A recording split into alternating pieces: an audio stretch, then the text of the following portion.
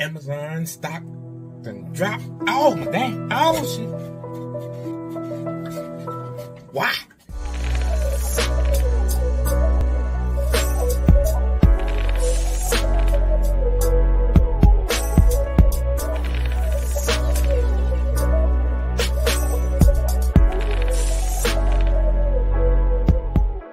Welcome to the Money Talk Show TV, YouTube, baby. I'm the Money Coach.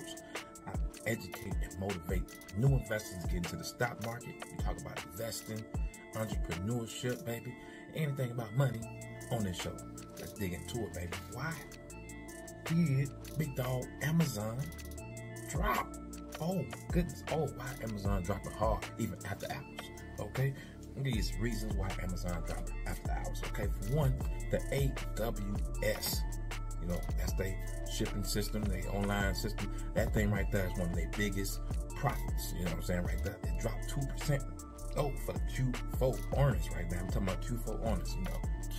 Q4. Okay, they got 4 different quarters in the stock market. Just like basketball. And each one of them quarters, they got to calculate what their revenue was and what they expected. And most investors look at what they expected. You know, what was the earning? What we expect to get? They expected 127.46 billion, but they only got 127.10 billion. They was off by 0.26 billion. That's a lot of money. Okay, another thing is wages. Okay, wages. Okay, they laying off too many folks, hired too many folks. Oh, circle all over again. That's bad form. Guidance. The revenue guidance is not looking too well. I mean, my revenue guidance, I'm talking about they got multiple warehouses out there and they ain't not producing the money to keep those warehouses rolling. So therefore they shut them down. So you done open them up, you spent the money to open it up, you hired the folks, now you got to fire the folks and shut it down. Cost of money, okay? That's the overhead cost. The overhead cost is a little too high and they ran up a little too high. You know what I'm saying? If you want to get into any of this investing, crypto, got some links below, you know what I'm saying? Especially Webull, you know. Go ahead and sign up to Webull, go get them free stocks.